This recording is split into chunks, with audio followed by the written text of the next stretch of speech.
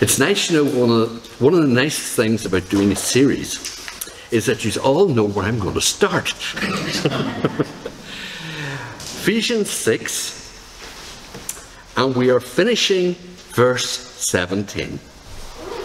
And the sword of the Spirit, which is the Word of God. So today we're going to look at this last piece of the armour of God. But we're not finished with this series yet. There's still another bit to go. But we want to concentrate first of all on the sword of the Spirit. Paul helpfully tells us a little about the sword in this actual verse. For he says, which is the Word of God. What does that mean to us? For many, they immediately say, well, it's the Bible. It's the written word. It's all that has been recorded here. And that is true. But if you look at Bibles today, you will notice that they all are slightly different. Usually because of the way they've been interpreted. Or rather, to be more exact, rewritten into our modern language, shall we say, transcribed. I, for example, have a number of different Bibles and a few different Bible apps, and I have preferences, and I have others that I have to turn to simply because it's more or less standard practice, the King James being one example. This here, of course, is the New King James that I'm looking at today, and which I quoted from. But if you were coming from the historic background, you would have been coming from the original text. Now, the original text for the New Testament, of course, is Greek. But for the Old Testament, it's a combination of 3 different languages. Hebrew, Aramaic, and what's that last one? Sometimes Greek, yes, most of it that's actually come in Greek. So let's work on this principle. Which one is right? Should you be reading it in Aramaic? Should you be reading it in Hebrew? Should you be reading it in Greek? Throughout the Middle Ages, you only had a choice of Latin. That was it. Everyone had their own preferences and what became acceptable. But the actual words that are recorded in the book are not what the power of the Holy Spirit is. You see, this word that we have here can be said in so many ways. And the reason for that is the meaning is what's important. And as long as we don't lose the meaning, we don't lose the context of how it's said. So whether you're thou, be, and then, or here we are again, it doesn't matter. The language itself doesn't reflect it. In the beginning, God created the world. Sorry, see, slip of the tongue. They just catch it on. But which God? You see, if you were a Jew, that wasn't a simple answer. It's the God that took us out of Egypt. That was the God who created the world. But as we are introduced in the New Testament, we find that that God also is the one who became Jesus Christ. And he became the manifestation of the Word of God. Now, there's a difference between the written Word of God and the living Word of God in the presentation of Jesus Christ. We would say Jesus is the Logos, the spokesman for God. And while that's a nice way of putting things, it's not 100% accurate. You see, Jesus isn't speaking on behalf of God. Jesus is speaking as God. And what he says can't be overturned. Do you know the way that in ancient history you would have had a king maybe from Persia or somewhere like that, and when they made a writing or a law, it was written down and nobody, not even themselves, could turn it around. It was permanent. Imagine if our laws were like that. Boys, it'd be terrible. If all our laws were absolutely in stone, cannot be changed, it would be really tricky. I was coming up the road today and I saw a road that has a speed limit on it. It said 40 miles an hour. Now the road last week, well 2 or 3 weeks ago actually, was 50 miles an hour. So imagine if you couldn't have changed that, even for a temporary basis. Imagine if it was stuck. And you would have people who would go and said, I have to go 40 miles an hour. And other people said, no, well, you should be going to 50 miles an hour because it was 50 miles an hour before and they can't change it to 40 miles an hour. But there's boys working on the side of the road, they want us to slow down. I don't care, hit them, run the way. You see, you've got all of this concept. And that's what we need to understand when we look at the written word, because we often look at the Bible and say, well, we can't change anything in it. As it is written in Genesis right through to Revelations, we can't change a word of it. But that's not actually true, because God frequently changes words of it. He frequently changes the concepts of things. And one very important thing that he did happened 2,000 years ago. He sent his son, Jesus Christ, who turned the whole thing upside down on its head. And said, you see this temple in Jerusalem? You're not going to worship there anymore. Because it's going to be totally done away with. Instead, you're going to worship God in spirit and in truth. Imagine how that sounded to the Jews of the day. Especially to the, not just the Sanhedrin, who were the rulers, Pharisees, etc., but to the, what were the priests called? Sadducees. The Sadducees. The temple was very important to the Sadducees because, as I say, they were the priests, they worked with that, but they also had a very strict outlook. As far as they were concerned, the only scripture that you could 100% guarantee came from God was that which was wrote by Moses. 5 books. Nothing else is considerable. No prophets, no psalms, no writings. Just take them all and put them away over there somewhere because they are not the Word of God. They were so confident of this that they once challenged Jesus. It was a lovely wee challenge. They said, there was this man. He married a wife, but he died. It's very sad. But he had 7 brothers. You know where the story goes. I don't need to overestimate it. But let's put it this way. There was no children to any of the marriages she'd had. And so their question was, if, because they don't believe it, if there was a resurrection, how or whose wife is she going to be? Immediately, Jesus responded with a simple question. Well, statement to them. He said, have you recorded in Scripture when Moses was standing at the burning bush and God spoke to him and said, I am the God of Abraham, the God of Isaac, and the God of Jacob. And immediately, of course, they knew, remember, they only accept as perfect the books of Moses, and this is the books of Moses. So they knew this is right. But Jesus had another question. God is only the God of the living.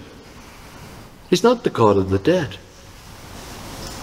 Therefore, if his word can't be broken, how do you explain that he is their God unless they're going to resurrect? Now, the question and point was very simple, but to us it sometimes just goes a wee bit over our head because we don't fully understand the background of the thing. But what Jesus had literally done was, he says, look, here's the situation. You say these 5 books, you have to believe. You don't have a choice. I'm telling you that in these 5 books, the resurrection of the dead is proved. And they couldn't disprove it. Because it's true. It's true. But how did Jesus do that? Oh, well, it's obvious, isn't it? He's God. He's God in the flesh. That would be easy for him. But we need to sometimes look a little closer. We've got the written Word of God, and through Jesus we have the living Word of God. The living Word of God manifested as a man, living among us. Yet Jesus went 30 years before we even get to know him. Oh yes, we do have a wee story of what happened when he was 12. I know that.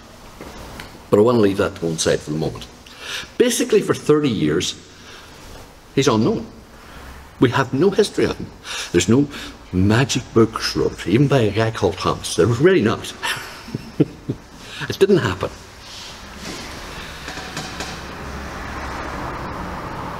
So here's my question. Why, after he was baptized, was he going into the wilderness for 40 days before being tempted? Why? Now, I'm sure everybody has their own reason as to why that had to happen. But have you actually looked at it from a biblical standpoint? Jesus, we are told, is our example. He wasn't proving himself to God. He was doing something that we need to learn. We need to understand. And so when we look at this example, we need to understand what it is. We're about to be introduced to the sword of the Spirit in action. But before we do that, we need to understand 2 things. The sword may be sharper than any physical 2-edged sword. It may be designed that it would cut between the bone and the marrow, or between the spirit and the soul. It may be designed to do that. But unless you know how to yield it, it's useless. Now I'm going to tell you something which may surprise you.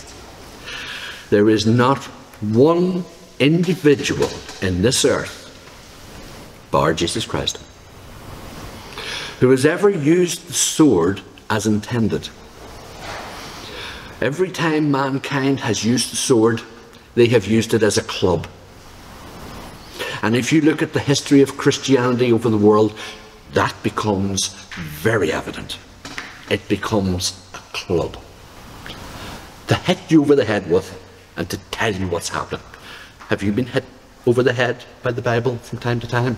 By what it's supposed to say and why you should do it? Have you? Of course you have. Everybody has. Even from the start of the commandments. Children should listen to their parents. Remember that? Did you all hear that one time or the other? I'm sure you did. Now, did you ask your parents, did you listen to yours? Did they get to ask them, did you listen to yours? Because the command, you see, is being used in a way that's hitting you over the head like a club.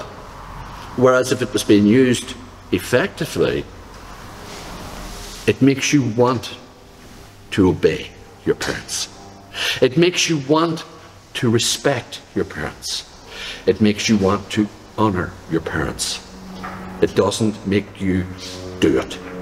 It makes you want to do it. That's the slight difference between the Spirit wielding the sword and you doing it. So this is an important thing. And what we want to look at now, through the temptations, is why Jesus, who had never been tempted. Do you know that's written in Scripture? Jesus never yielded to temptation. Therefore, he never sinned. He was tempted, but he never yielded. For he was tested in all points. We're told that. But he never yielded to sin. He was 30 years old before he got the Holy Spirit. What about those years? He never sinned. Why? Because he knew how to yield the sword in his life. Do you remember the first recorded miracle according to John? It's the wedding at Cana. Do you know how many Christians hate that particular miracle? Oh, what would you go and do that for? Ruins you. Imagine that. Made the whole place a drunkard. Horror. But here's the crack. Here's the bit you have to understand. It was never Jesus' intention to go in and do that miracle. It was his mother's. This is why I brought up the fifth commandment. You see, Jesus knew he didn't have to obey Mary because his time wasn't out yet. He was also an adult at this time, and he understood who he was better than she did.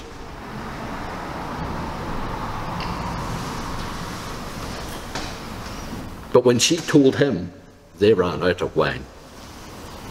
And he said, well, what's that going to do with me? My time's not yet. Her response wasn't to argue with him. It wasn't to control him. It wasn't to make him. It wasn't to embarrass him. No. She just went to the servants and said, whatever he tells you, do. And walked on back to her about her business. That's all she did.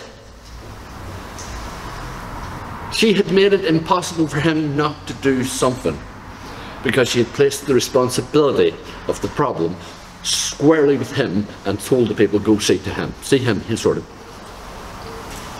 Sometimes mothers are like that. That's how they work. We call it manipulation, but we're not getting into that.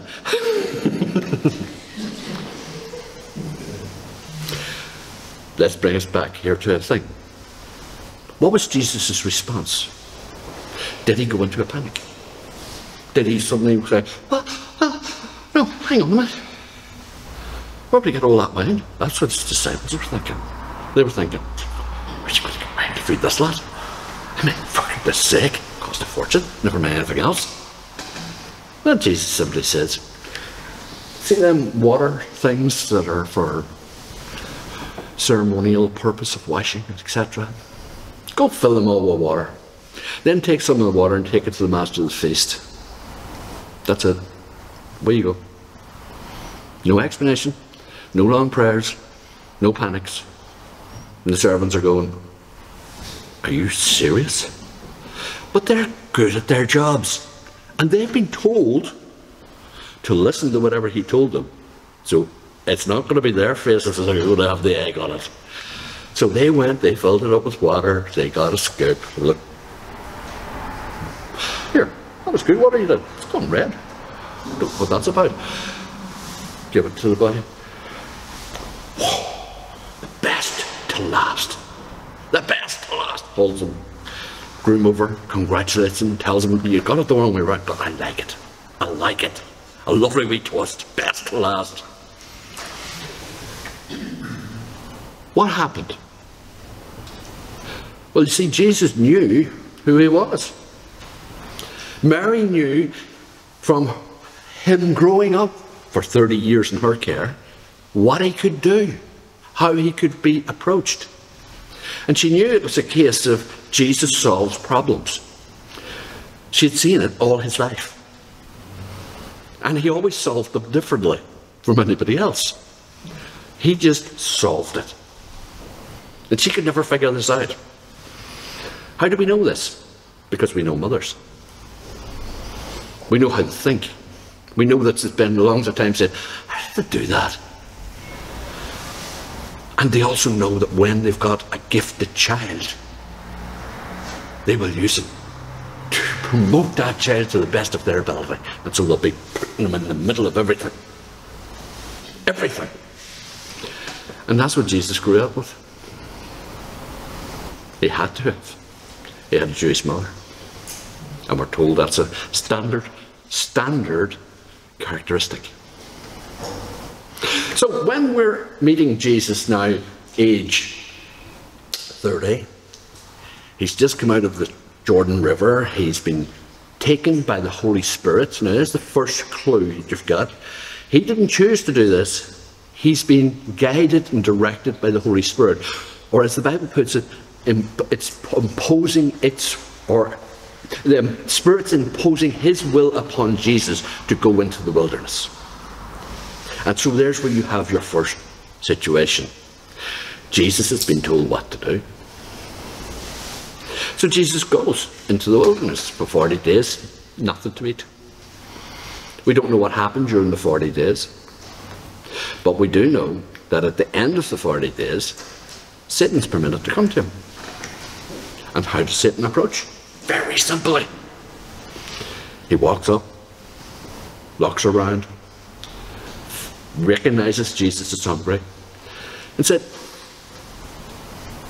if you're the Son of God, you could just talk to them stones and tell them, become bread. And they would. But you know, that's if you were the Son of God. Jesus is very hungry. We know that Jesus could deal with this. He could have responded to Satan one way or the other, and it would have been the correct answer. But that wasn't what he was asked to do. He was asked to yield to the Holy Spirit. And yielding to the Holy Spirit spoke through Jesus. The Holy Spirit yielded the sword of the Spirit in Jesus' life and responded with a scripture. Man shall not live by bread alone, but by every word that proceeds out of the mouth of God.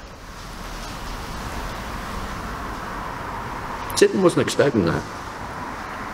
He was expecting to deal with Jesus. Instead, he was dealing with the Holy Spirit. So he had to back off a minute and think of this again. So he comes back. He says to Jesus, come with me to the height of the pinnacle of the temple. Jesus followed him. Now think about this. Jesus went with Satan to the pinnacle of the temple. He listened to him. He took his advice. He went with him. Why? Because the Spirit said, let's go. Top of the pinnacle of the temple. Satan says, it is written, God will protect you. You won't even stub your toe as you walk about.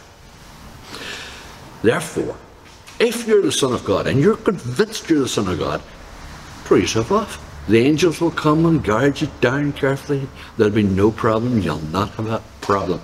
Jesus knows all of this is true. But again, he's been asked, yield to the Spirit. So he yields. And the Spirit says, thou shalt not tempt the Lord your God. Simple as that. The third temptation, of course, again, invited to go for a wee walk with Satan, and they go to a very high mountain. And Satan shows them in vision all the kingdoms of the world and says, these are all mine. I control all of these. Every single one of them, without exception. Jesus didn't argue. He says, look, we both know what you will have to go through, but we don't have to. If you acknowledge me, if you bow down and worship me, I'll give you all of these without any problem whatsoever. I'll put them all in your authority. Jesus again yields to the Spirit. Depart from me, Satan. It is written, you shall worship no other but the Lord your God. 3 times. Then angels came, ministered to his needs, and fed him, and we have a start of Jesus' ministry. But why I want to bring that across in such a way is because every time you have read that story before, that incident that happened, You were taught that it was Jesus who was overcoming Satan. Weren't you? But it wasn't. It was the Holy Spirit that was overcoming Satan. We know that Jesus wouldn't have had a problem because he'd been doing it for 30 years before. But now he had to learn to yield to the Spirit. Throughout his ministry, he had to learn to yield to the Holy Spirit, because the Holy Spirit had to be there to make the decisions alongside him. They had to be in agreement. And that's something we have to learn. You and I. You see, Jesus told his church, the things I do, you will do. And greater things you're going to do, because I'm going to the Father. So greater things are expected of you. And when you look over all the things Jesus did, all of those things are meant to be done by you. And immediately you go, no way, I couldn't do that. And you're 100% correct. You can't. But every single thing that you're looking at in the New Testament, that you see operated and performed in Jesus' life, every miracle, every healing, every casting out, was done through the sword of the Spirit, which is the Word of God, wielded by the Holy Spirit. And guess what you were given as a gift from Jesus? The sword of the Spirit. No. You're still used as a club. You just can't help yourself. You were given the master swordsman, the Holy Spirit himself, to live in you, to work through you, and to use that sword effectively in every situation. There's only one requirement from you. One requirement. You've got to work in agreement with the Spirit. You've got to agree with him. No, I don't mean, now, let me rephrase this. This is going to be tricky. I have to do this delicately. When I was younger, I was talking to God about different things, and I said, look, here's my problem. I want to do it. You know I want to do it. But someone always gets in the way. So why don't you do it through me without me getting involved? I know you'll deal with it. I was driving from Oma to Oma, so from Siskinor to Oma, and there's a bit halfway there where there's a join in the road, and it's called the Green Point. And I heard in my head the most loudest shout. I'm not going to say exactly what the shout was, but it caught me off guard. I tell you, it caught me really off guard. But the shout basically works upon the principle of, I don't do that. That's not how I work. I am not in that sort of a relationship with you that I would do that. You have got to be in total agreement to every aspect of work that is done in your life. Every aspect. So if you want to put your hands and heal the sick, by the way, you can't do that. You do realise that, don't you? I know, you've all tried. It doesn't work. The Spirit, on the other hand, operates through you so that when you put your hands out, He heals. He heals. When you open your mouth to prophesy, that don't work for you. I mean, you really don't know anything other than what you've learned. But the Spirit knows everything of God, past, present, and future, and He can prophesy perfectly. You are now, as children of God, the sword in the Spirit's hand. And He can wield you and all that happens within your life to the glory of Jesus Christ, if you're willing to let him.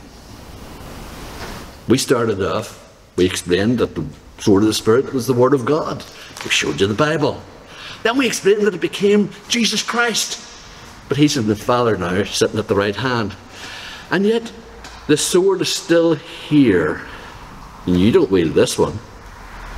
But the Spirit wields the sword on the earth, which is the church. The body of Christ. You are now this sword. When we started going through this armour, we started off very simply. We said, the belt of truth. Well, you weren't the belt of truth. Have you never told a lie? Ever? Of course you did. We said you were the breastplate of salvation. Have you always been the breastplate of salvation? No. Helmet? Shield? Shoes? No. They're all Christ. They're all Christ. But you get to wear them because the Spirit is dressing you in them, so that you might be the sword in his hands to yield. And that's why you have to understand this armour, and you need to understand why it's so important in your life, because it reflects the ongoing life of Jesus Christ in this world through you individually. But if you want to be wielded by the Spirit, you have to yield to the Spirit. That's hard to say, do you think? Try it sometimes. Wield and yield. Whoa, we'll get mixed up. But you do. To be wielded, you have to yield. You have to be willing to yield. Not submissively, but in agreement. Not as one enslaved and without power of your own. Because at any point, you have the right to say no. Even the apostles understood this. Paul says, when you prophesy, you're in control. The Spirit's doing the prophecy, but you're in control. That doesn't sound right. Except it has to be. Because there's times when the Spirit wants to say one thing, but for reasons, God simply, or you simply, determine, no, this might not be the best time to do that. It's a shared responsibility. There's other times when the Spirit has to come back and say, listen, the reason you didn't want to do that is because you were afraid. We can't have that. You've got to stand up here. And other times the Spirit will say, yes, I agree. That would have been inappropriate at that time, but it doesn't mean it was wrong, and you need to understand it. These are the responsibility of the Spirit. Now that basically concludes the armour of God, but there's one more piece, not for you to wear, but on how you actually bring the armour and put it on, and that is prayer. And the reason I have been highlighting the fact that the Spirit has to wield the sword is because it is praying with the Spirit, this interaction between you and the Spirit, that enables you to work effectively for Christ. But we'll get into that next time. Thank you.